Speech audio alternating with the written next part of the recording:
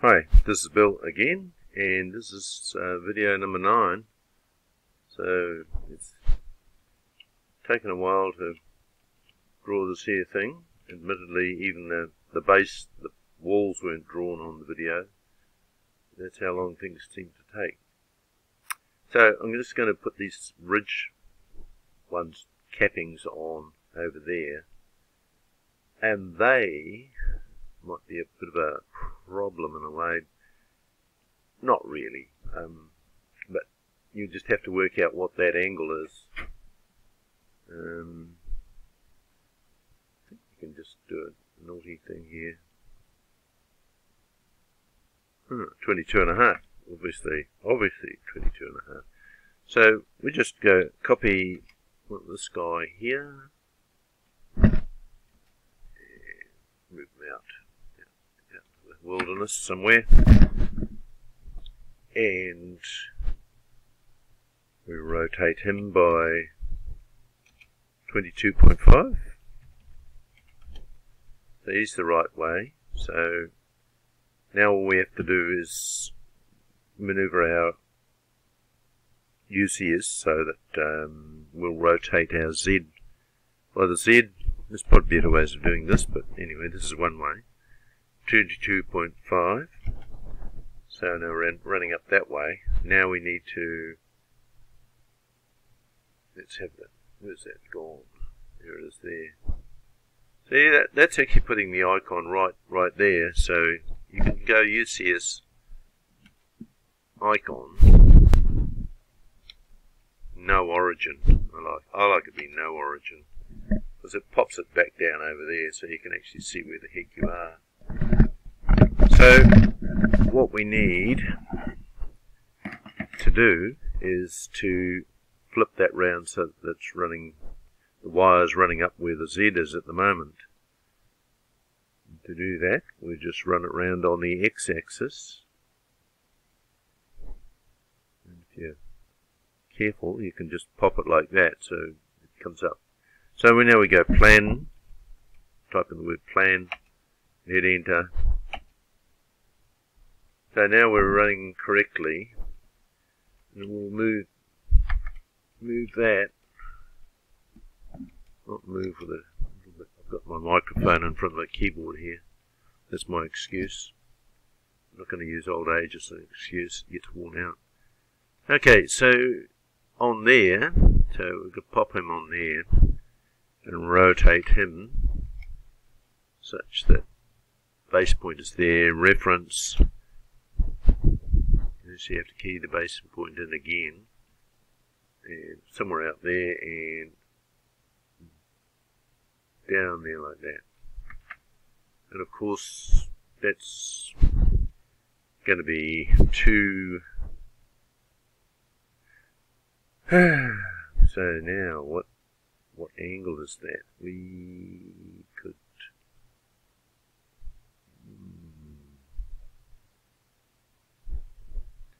well, we can just figure out what that angle is. And rotate our use. That's what I'm thinking now, is to rotate my UCS down so I can pull that down nice and evenly. So hit that angle there, there, 16.7. So we go into, these are X and Y, so we go around the Z, minus 16.7. So now when we move this back, it pushes back nicely. We're not going to be very worried about how good that fits into there. It's probably good enough for what we do. So now when we go top again, see, it resets the UCS back to where it should be. And this here, it should be centralized along there, so that's fine. We'll just do the old Z one trick again. What did I say? 22.5. And move that fella there by his midpoint of that'll do, and the dot y of this point here. So we're pulling it down and bing. It's all nicely done. Let's have a look and see if it shades out. Looks like we buried it too much. Where is that? Why would that be?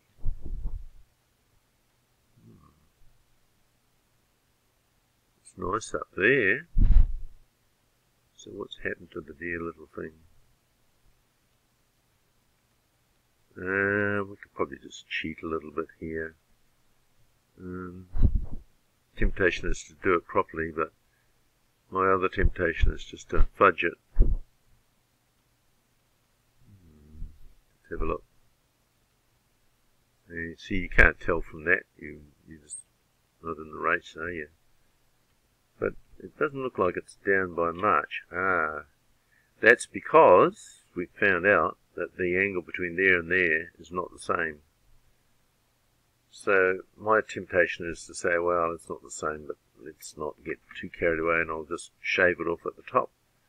So if I move that, just so she comes right to there. Now up the top it'll be a different story, won't it?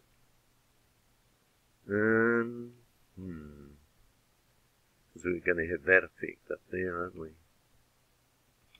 I think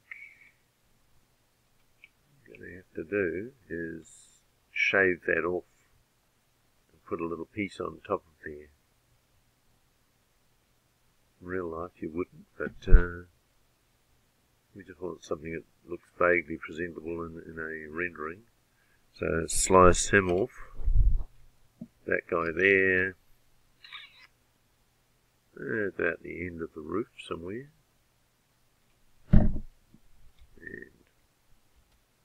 the roof somewhere.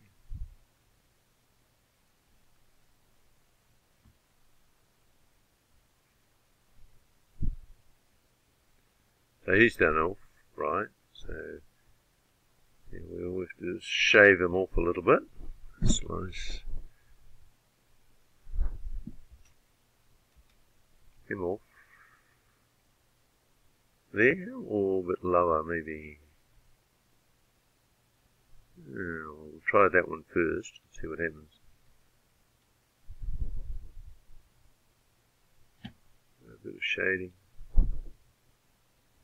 It doesn't look too bad. I mean, you won't see that from, only if you're from above would you see that. So I think I'll just call that a win. Not a very big win, but it'll have to do. So if we go mirror him about this guy here, where's that midpoint? Yep. So there we have it. Yeah. Pretty ugly looking up there, but that's basically what's going to happen. So there we are.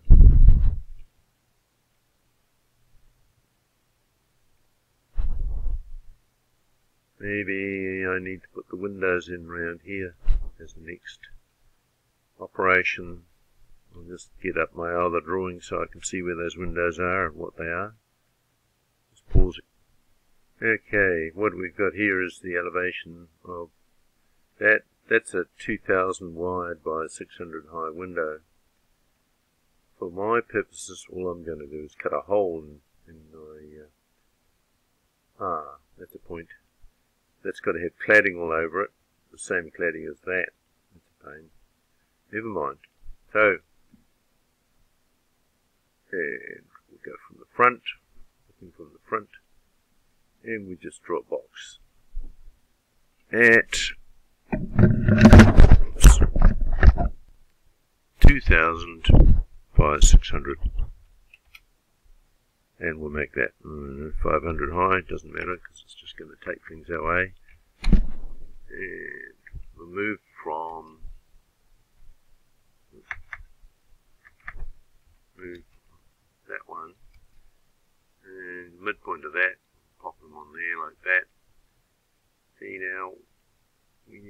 find the top, the floor. Where's the floor gone?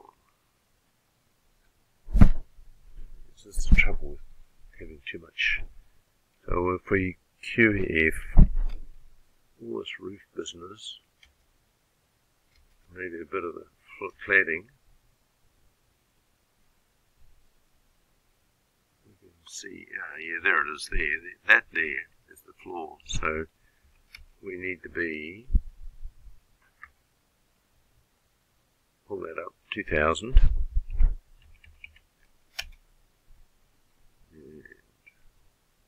So that window needs to come down, so it's 2000.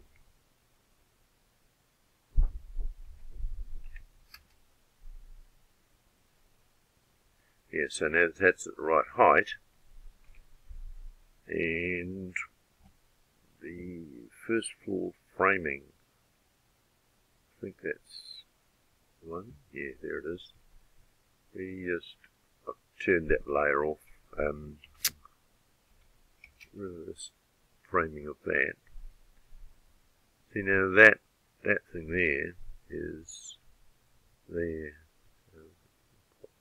There. So that's all good. So while we're here, we could use that shape to our advantage. So we know we're going to have windows all round this damn thing. So if I isolate that layer there, yeah, we've got all our darling roof. Maybe I should put one for first floor studs. Too many layers. Well, I don't know. Hang on a minute while I create a layer. Okay, what I've done here is I've created another layer called for first floor studs. And that's so we can see what's going on with this. We've got windows all around this. So all we have to do is change the size of that as we go around like that. So I'll draw a line, polyline from here, just so I can get the center. I want that center of that, center of that. So I get do an array. So dash AR, and we wanted a polar array. Center point just makes life easy. Number of items, 3, 6, 8. There's 8 of them. Giddy card. Can't be right, can it? 1, 2, 3, 4, 5, 6, 7, 8. Yeah, 8. And got to fill the whole thing. So there we are. Get rid of that for the meantime. So that one's 2,000 wide, but these guys are not. They are looking like little ones on this side. So let's go to the floor plan. Little ones, they're only 1,000 by 1,000 wide. So that guy will make them. Oh, I've got the properties dialog box. Here we go. Where'd it go? Make that 1,000. Makes life easy, doesn't it? Okay, so I'm just gonna. That's how I change the properties of things. And then we've got the floor plan. And that's 1,800 high, question mark. And that's 600 high there. So 600 and 1,800.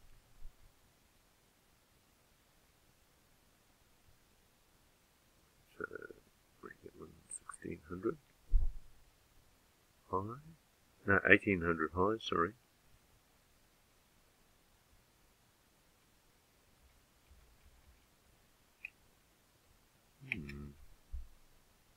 Yeah, I picked the wrong thing, didn't I? Never mind. That should be 1,800. Now he's flopped down, so he'll get straightened up.